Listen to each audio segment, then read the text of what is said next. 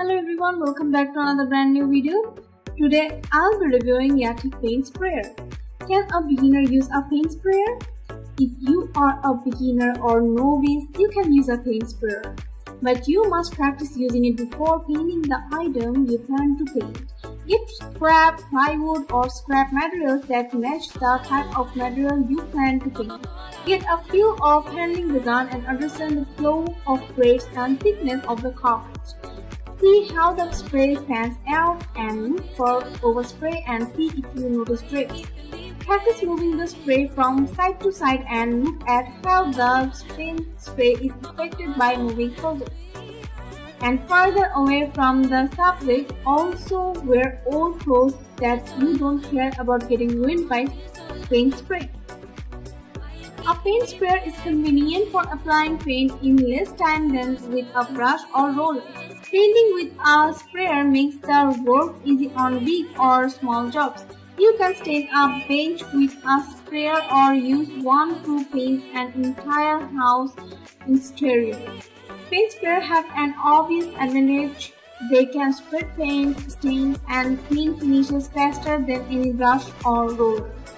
But just as important is their ability to apply an even coating to uneven surfaces like window shutters and stair balusters, fertile ground for brush drips. Is it better to brush or spray paint? Hand brushing a new color may not give you the complete even coverage you are even looking for. A spray gun will give you full coverage and a more even coating for your new paint color. Spraying is more versatile and it can be used on many different surfaces with an even finish and little paint sticker. Which feature to look for in the best paint sprayer? A well-built motor equals a well-built paint sprayer. If you want a sprayer gun to stay working for years, you must make sure that the gun you are buying has a great sturdy motor. The motor of the sprayer does the major work of operating the machine, hence it must be well-built and strong. The nozzle of the sprayer machine or gun must be sturdy, and some cheap sprayers tend to have nozzles to fall off the spraying session is being carried out. In this vein, the spray splashed on the ground or the floor the time you were having or saving while using it won't be safe anymore. So a sturdy nozzle is a feature that shouldn't be compromised while purchasing a paint sprayer. The pressure with which the paint sprayer is a game changer in the painting process. If the pressure is more than it should be, the painted surface can become rough, and the pressure should be moderate so that your project is not destroyed. The sprayer's flow means that the flow with which the paint will come out of the sprayer.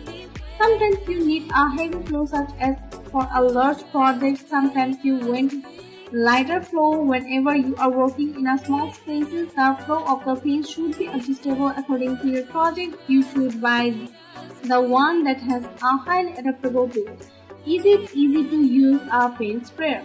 Well, paint sprayer may seem easy at the first, but it can be tricky to learn to do well. If you have never used a paint sprayer before, now may not be easy to waste time to learn.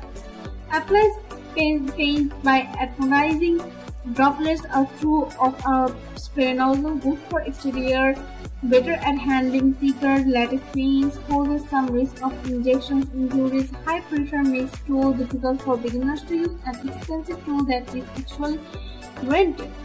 There are three alternative spray painters available for the paint sprayer, like horizontal, vertical, and circular. It has 5 different nozzles like 1.2 mm, 1.5, 1.8, 2.5 and 3 mm.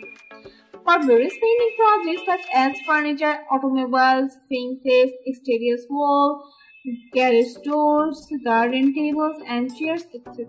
It is detachable, making it easier to use, clean, and the painted output can be controlled by adjusting the flow control knob on the sprayer to obtain different paint outputs. Let's talk about the pros. Its copper nozzles can withstand more pressure than plastic nozzles. High quality nozzles are less prone to clogging. Every component has a pass-through a 1.5 mm height drop test with a full load in the bottom. And let's talk about the cons. It cannot be operated by a battery. That's all for my today's video. Hope you enjoyed it. If you did, then do like, share and subscribe to my channel and let me know your thoughts in the comment section below.